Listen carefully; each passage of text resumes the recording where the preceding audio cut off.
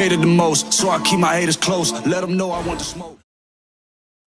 Hey yo, what's up boomers? Welcome back to another brand new tutorial. Now, number one, if you guys want to watch this edit, I'll have it on my Instagram, link below.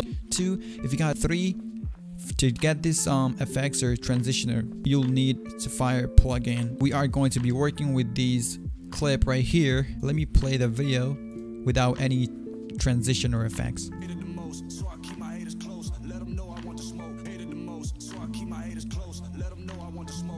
So this was without any transition. First thing, what we have to do is disable the resample. Go to this menu right here.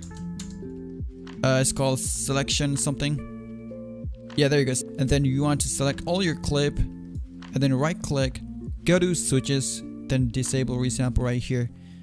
Once you're done, go back to the normal one. You can click D twice or just click right here.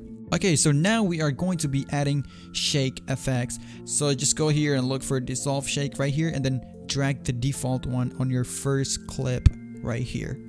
So first thing first, what we're gonna do is you can leave the way all the settings are, unless you know what you're doing. You can change it up. This is like X and Y, you know, up and down and whatever.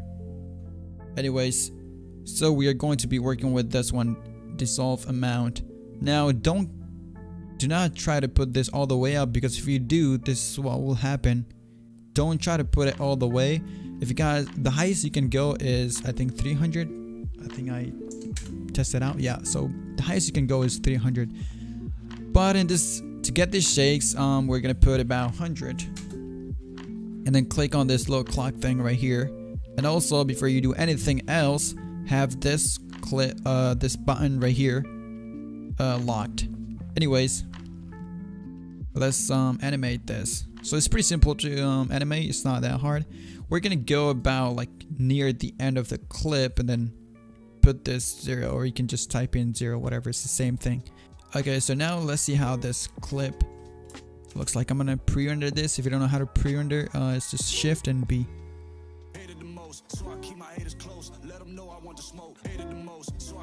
I don't know if you guys like the shakes, but I think it looks okay. It's not that good, but hey, it's whatever, you know what I'm saying. Let's work on the second one. Same thing, drag the default one and then drag it to the second clip. Put about 100. By the way, you can change the numbers. You don't really have to put 100. You can put 200, whatever looks good on your clip. So again, we're gonna go near the end, about like right here, not the very end, but like near the end. So it's about right here. I don't know. We're gonna make this 0. Close this out and see how it looks. Pre-render this. Alright, let's work on the third one. Same thing. You can actually save this right here, blah blah blah, save it, and then click save, so you don't have to do it again. But me, I don't know, I don't really have to save it, because I don't know, I don't feel like saving it. Put 0. Let's pre-render this.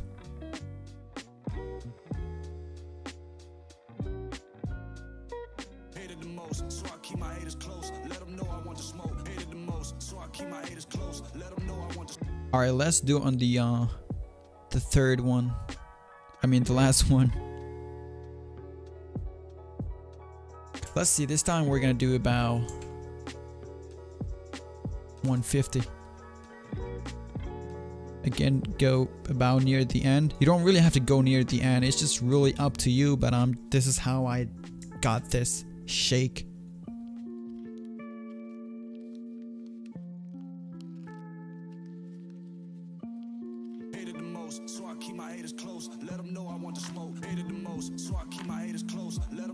Now, I don't know if you guys like the shakes or not, but let's add zoom out transition. So go to S blur more curves right here, drag the default one on the first clip, and then now this is the settings that you have to change right here, X and Y.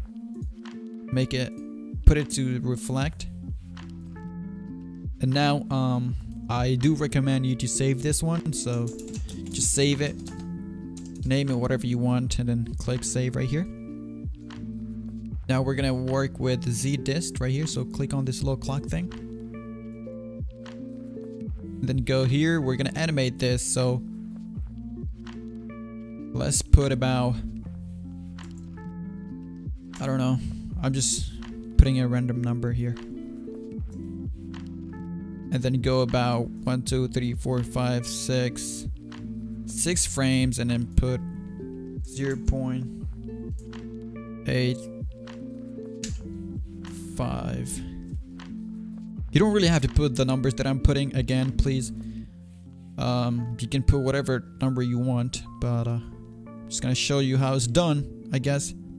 Okay, now for the first clip, you want to right click and then make it fast fade. Now at the end, this is what you do. Put it to default, which is 1.0000.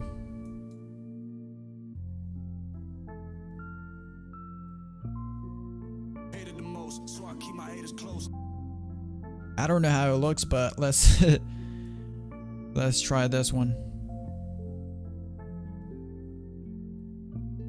So we're gonna do pretty much the same thing. First, we're going to put 0.45, enter, then click on this little clock thing right here. And now we're gonna go about 1, 2, 3, 4, 5, 6, 7. I'm gonna go 7 because this clip is, I think, a little longer. So, and make it about,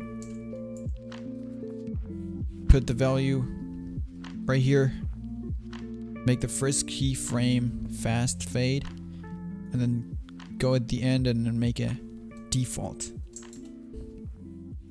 Drag it to the end.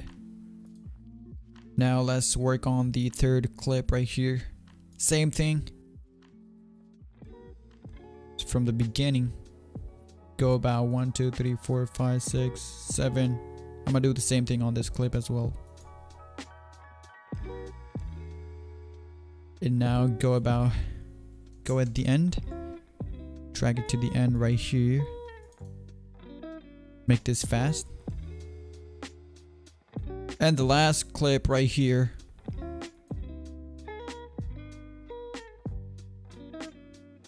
click on this little clock thing right here. Oops, I'm gonna go about right here, 0.850. Hopefully I am not going too fast for you guys. If you guys think I'm going too fast, make sure to use the YouTube setting wheel thing and then slow down the video. That's how you're gonna get it. Let's pre-render this.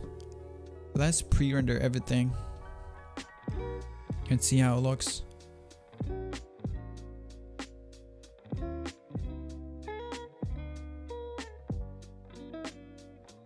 Okay, so now let's play this video.